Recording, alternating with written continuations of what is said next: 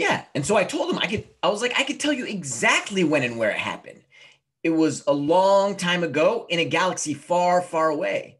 And you know what he had the nerve to say to me? Uh-huh. What's wrong? Uh-huh. Story time. Huh? All right. Story time. Hey, assalamu alaikum, everybody. Welcome back again for another episode of Story Time. And Mr. Froggy, I will get back with you with our story after this, inshallah. So say assalamu alaikum to everybody. All right. Bismillah ar-Rahman ar-Rahim. Alhamdulillah Rabbil Alameen. Wa salatu wassalamu ala Rasulillah wa ala alihi wa sahbihi wa man tabi'ahu li yawm ad-din. Assalamu alaikum wa rahmatullah. Welcome everyone to another episode of Stories of the Prophets. So alhamdulillah, we're continuing. We're hopefully soon going to wrap up this series. This is like the 37th or 38th episode that we've had, and we've gone through a lot of the prophets. If you remember last time, we spoke about the prophet Zakaria alayhi salam. He grew to an old age, and he was taking care of Maryam alayhi salam. Virgin Mary, and he saw that she would have fruit that was out of season. So she would be in the mihrab, which was the private spot that she used to worship Allah subhanahu wa ta'ala. And whenever he would go in, he would find that she would have all this fruit that's out of season, and he would say, you know, where did you get this? And she would say, verily Allah gives to whomever he wills without measure. So then he made dua for a child. When he heard this, he said, you know what, even though I'm old, that if Allah's giving to Maryam alayhi salam fruit that's out of season, maybe he will give me a child, even though my wife and I are of old age. So Allah subhanahu wa ta'ala granted him a son by the name of Yahya. And so he said, how can you grant me a child while my wife and I are old? My wife is barren. My hair is gray. My bones are weak. And Allah subhanahu wa ta'ala told him, we created you before and you were nothing. Meaning this is no more difficult for Allah subhanahu wa ta'ala to give a child to an old couple as it is to create any one of us. Allah subhanahu wa ta'ala just says, kun fayakun. He says, be, and it is. So all of our births are miracles that Allah subhanahu wa ta'ala just says, be, and we become. How was Yahya alayhi salam related to Maryam alayhi salam? Remember, we mentioned that last time as well. He was her cousin. So now Yahya alayhi salam was a prophet of Allah, and he was blessed with so many good qualities. Allah subhanahu wa ta'ala says, we gave Yahya the book, and we told him to hold fast to the book, the Torah. And he was sent to Bani Israel. And Allah subhanahu wa ta'ala gave him knowledge and wisdom from a very young age. Allah subhanahu wa ta'ala says that we made him compassionate towards others. So meaning all mankind, all of Allah's creatures, the creation of Allah subhanahu wa ta'ala, he had such a deep love for all of Allah's creation. Allah granted him wisdom from a very young age. He was more of a serious and dutiful child. He was focused. He was interested in learning, not being silly and getting into trouble and doing bad things and lying and all of that stuff. He wasn't into that.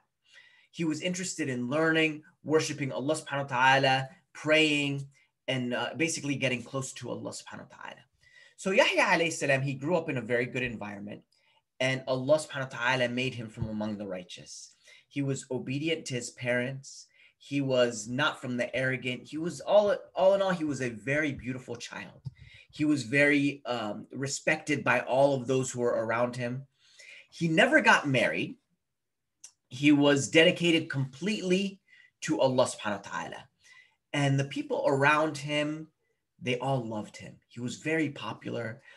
They would come and listen to him, relate from the Torah, tell them the stories, tell the people about Allah subhanahu wa ta'ala, and remind people to do good.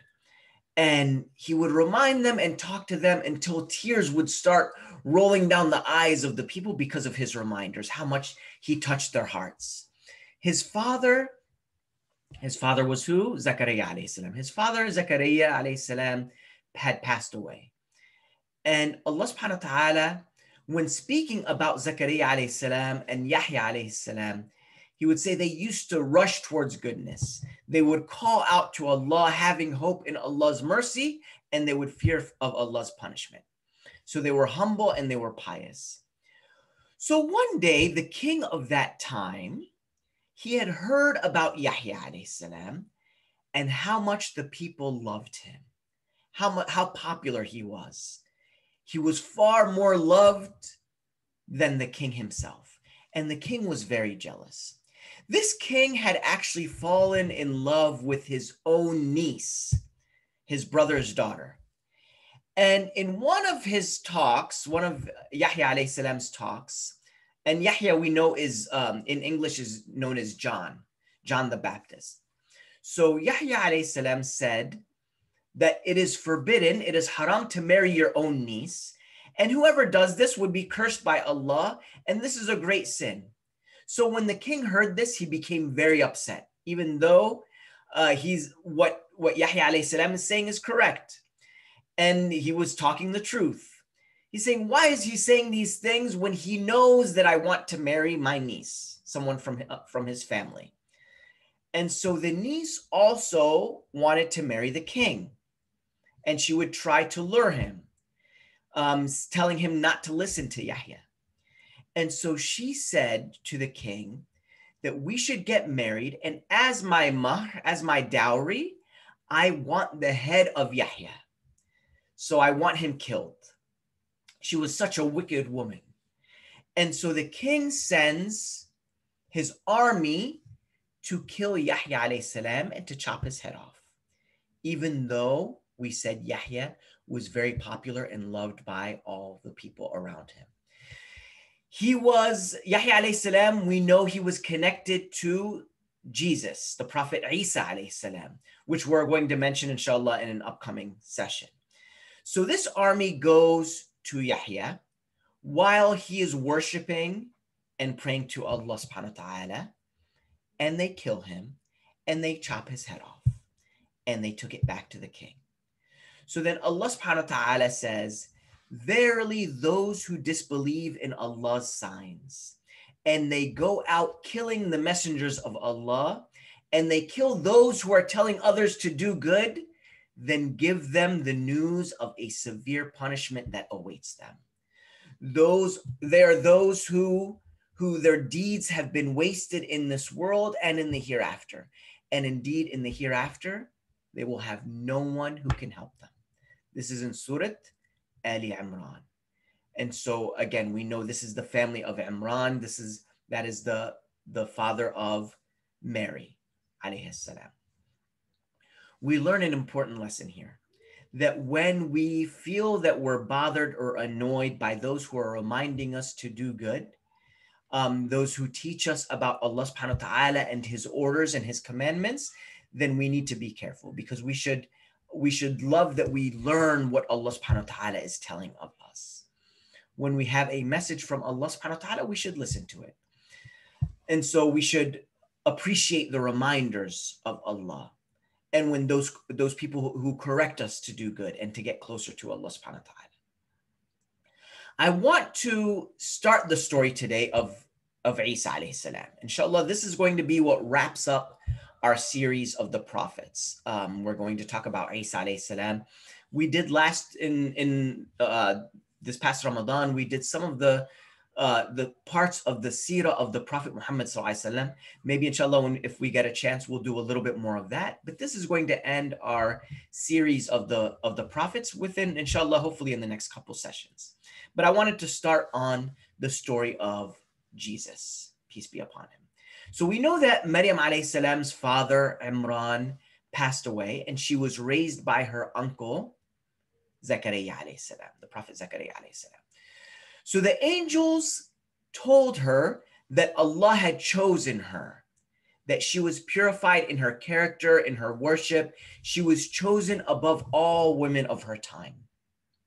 So she was commanded to submit to her Lord and to be of those who prostrate solely to her creator, to worship only Allah subhanahu wa ta'ala.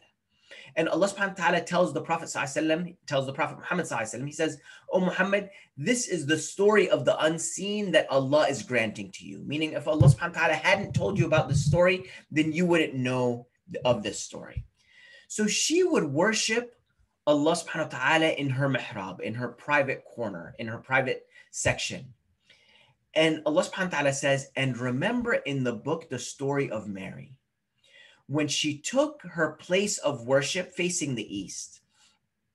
She had a curtain between her and others, between her and her family."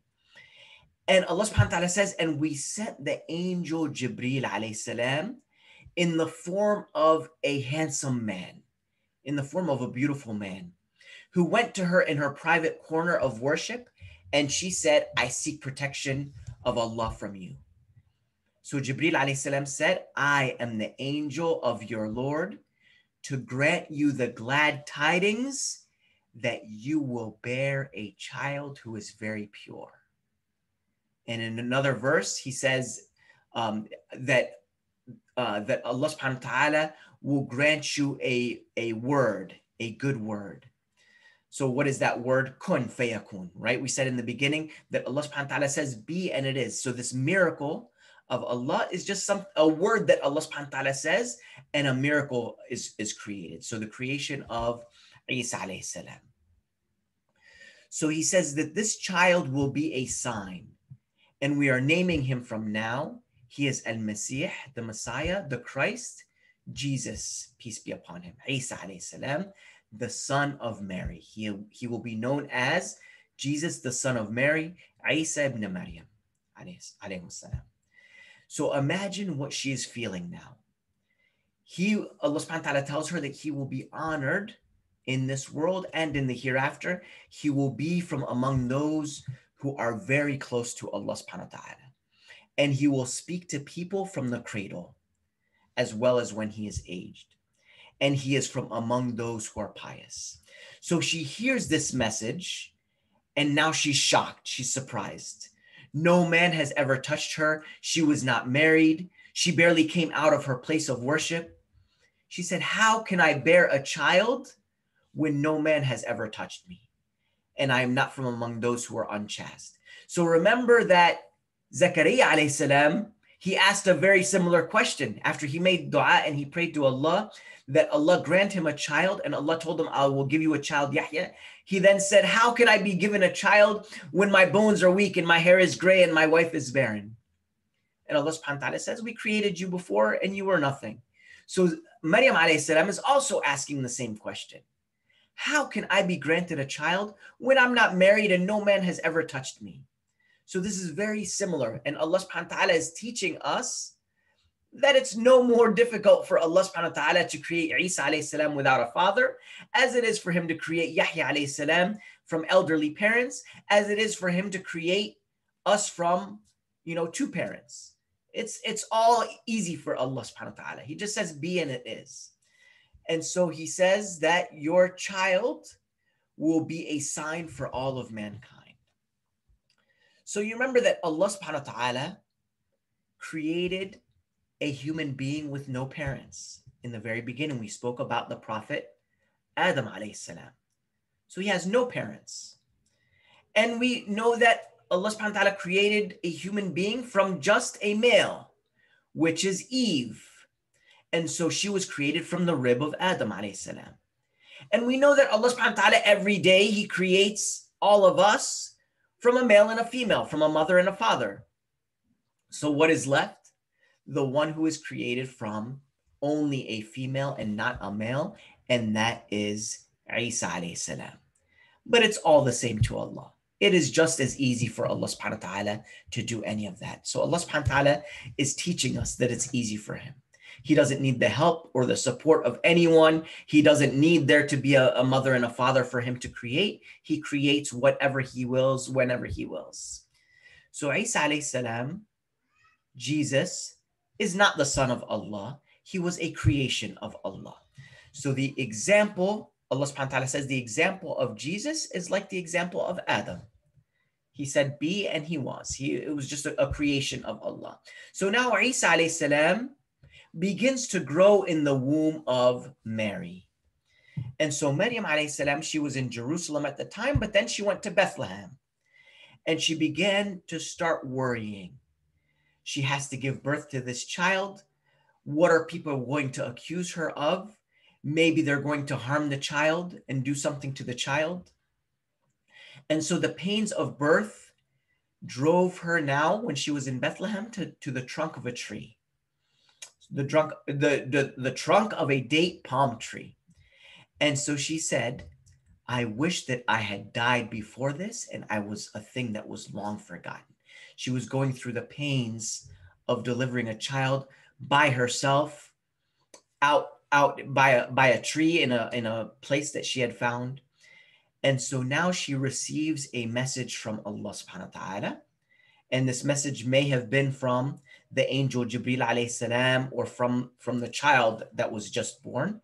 And she hears a voice that says, do not be worried. Look beneath you. Allah has caused a gushing stream. So Allah caused a gushing stream for her so that she could drink. And then Allah subhanahu wa ta'ala gives her the message.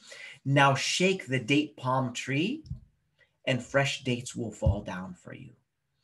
So eat and drink from Allah subhanahu wa ta'ala. Remember, Allah subhanahu wa ta'ala was always providing for her, giving her, as she says, Inna Allah yarzuqu man yasha'u bighayri hisab. Allah provides to whomever He wills without measure. And so Allah subhanahu wa ta'ala is telling her just to shake the date palm tree. So even though it's hard to shake a date palm tree and have dates fall, but He's telling her, put forth some effort. And that's a lesson for all of us. If we want something from Allah, we at least put forth some effort and make dua that Allah will give us whatever is best, whatever we're looking for. So now she goes back to her people and back to Jerusalem. And what does she have in her arms? Jesus, peace be upon him. Isa alayhi salam. And so she has this baby in her arms. What are people going to say to her? What will they do to her and her baby? In the last couple sessions, inshallah, I'm hoping to complete the story of the Prophet Jesus alayhi salam. May Allah subhanahu wa ta'ala grant us tawfiq. سبحانك اللهم وبحمدك أشهد أن لا إله إلا أنت أستغفرك وأتوب إليك. And inshallah, we will end with a fun poem. So let me grab this fun poem. So this one is called Nobody. And this is also a Shel Silverstein poem, like I've been reading lately. So this one is called Nobody. Nobody loves me. Nobody cares. Nobody picks me peaches and pears. Nobody offers me candy and cokes. Nobody listens and laughs at my jokes. Nobody helps me when I get in a fight. Nobody does all my homework at night. Nobody misses me. Nobody cries. Nobody thinks I'm a wonderful guy. So if you ask me who's my best friend in a whiz, I'll stand up and tell you that nobody is. But yesterday night, I got quite a scare. I woke up and nobody just wasn't there. I called out and reached out for nobody's hand in the darkness where nobody usually stands. Then I poked through the house in each cranny and nook, but I found somebody each place that I looked. I searched till I'm tired, and now with the dawn, there's no doubt about it. Nobody's gone. Jazakallah khair, everyone, for joining.